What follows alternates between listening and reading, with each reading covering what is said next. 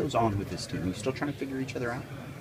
No, because I mean, we've had games where we put together, offensively where we're very unselfish in the ball and everybody scored, and defensively, we have times where we really lock down, and we have games that we've shown that, but we're just not consistent, and we just don't do it day in and day out each game.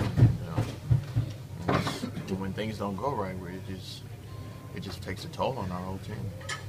How much of it is the change in kind of how you guys are playing? Because a lot of you guys have been together, and what has really changed between last year and this year? Is it really system-oriented?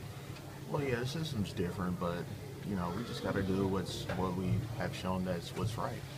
And we're not doing the simple things out on the court of, sharing the ball and playing the Harlem defense, And, I mean, it really, really hurts us as a team. When you kind of look at how it kind of comes apart, can you sense that in games on what it is? I mean, can you start to zone in on how to fix it? I mean, when we're playing well early in the game, I mean, you almost know that we're going to win. And when things are shaky and, guys are,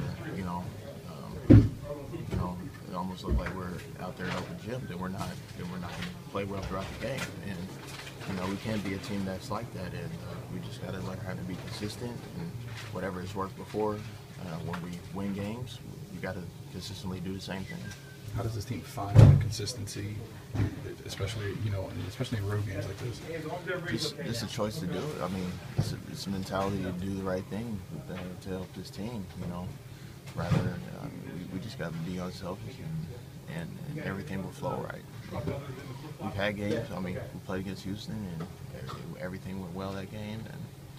And tonight, it's just a major dub. In the third quarter, Coach pulled the starters after about 2 minutes.